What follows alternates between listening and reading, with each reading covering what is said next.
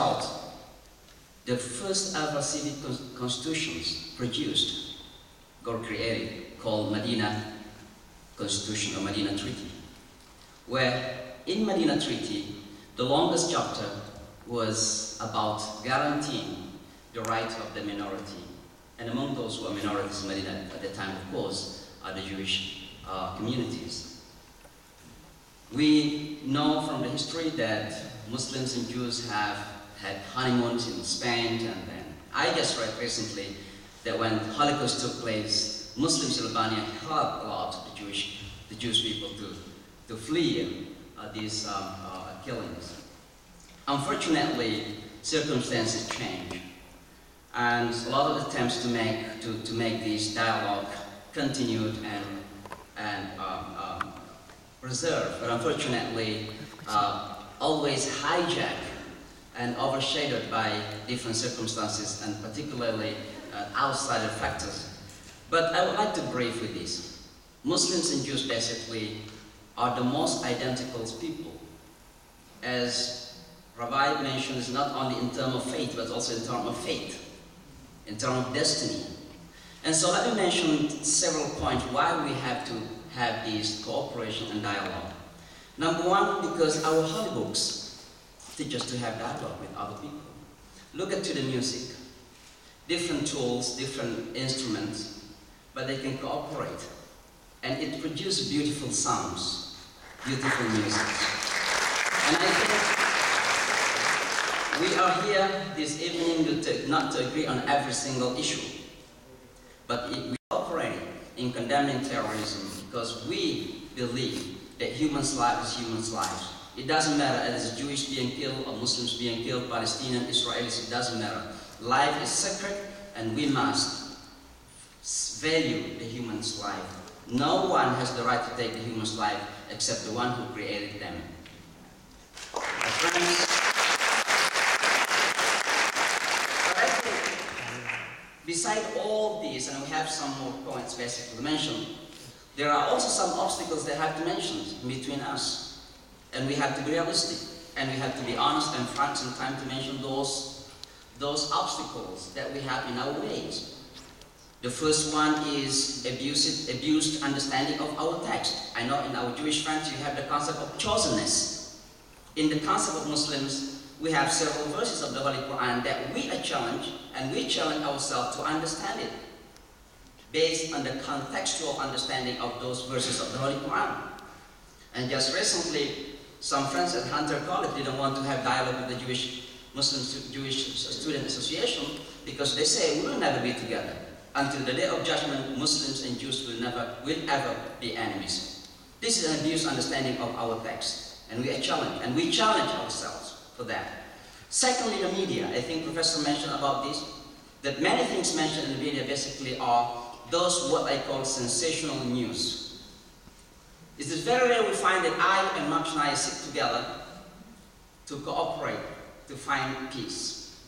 But if some Muslims curse a Jew, or any Jewish curse the Muslims, then you will see the media tomorrow talk about those issues. This is about sensational news.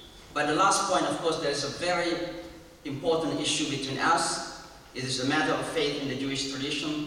It is a matter of faith in the Muslim tradition. We have the Middle East such situation and issues.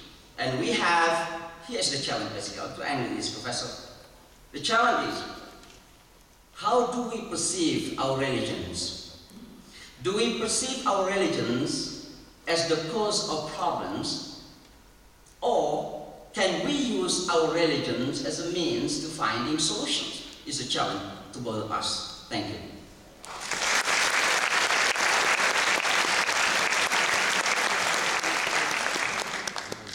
I do have a series of questions our audience has already submitted. I'd like to start giving you a chance, however, to answer a pair of questions. One question is, what is it that is the most frequently asked question that you get when you're in the other's house of worship or interact with the other religion? What is the most frequently asked question that you get?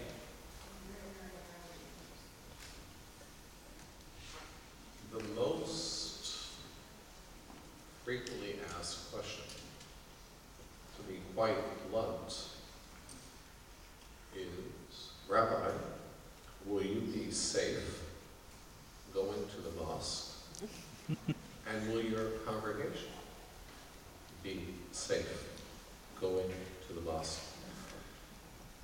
And when I refer to the mosque, we are in the company of not only one of the great spiritual leaders of Islam, but Imam Shamsi Ali is the spiritual leader of the mosque on East 96th Street, which is referred to as the Great Mosque of New York.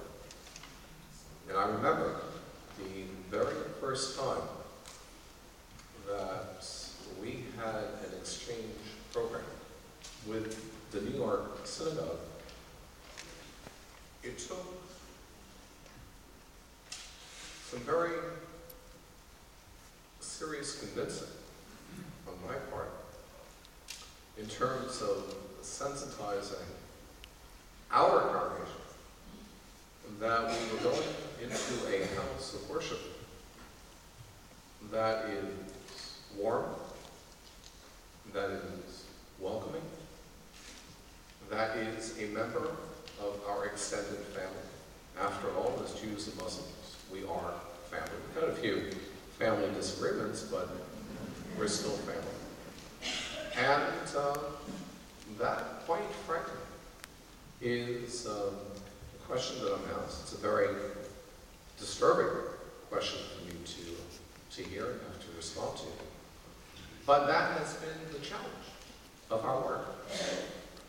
3 years later, since we first initiated this exchange between the New York Synagogue and the Great Mosque, the congregation is very comfortable. You know, Rabbi, when can we go back to the mosque? Or how often we've had the great honor, privilege of welcoming the congregation of the mosque to our synagogue.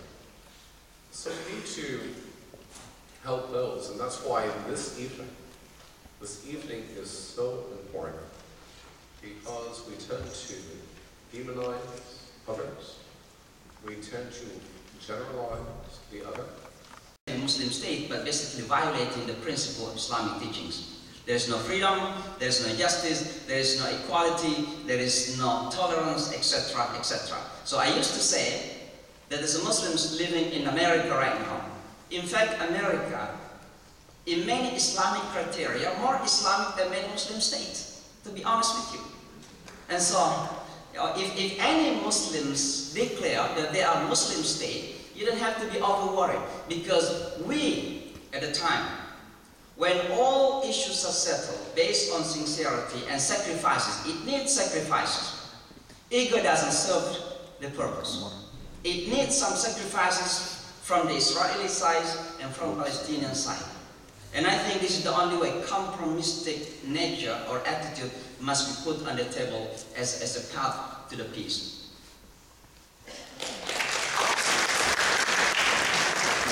You anticipated the question that's meant for you, Rabbi Schneier, so I'll read it anyway to complete the cycle here. I am a Muslim committed to peace and nonviolence. And surely some of my fellow Muslims are causes of the problem with their violence and terrorism. However, isn't the current Israeli government's rejection of a Palestinian state and the Arab initiative that you just mentioned, and continuing to build Jewish settlements, limit the possibility of such a Palestinian state? Can't we legitimately criticize the Israelis as well? It's a fair question. I, for one, believe that we will see an end to this conflict, and that we're living in some extraordinary times. I believe that the current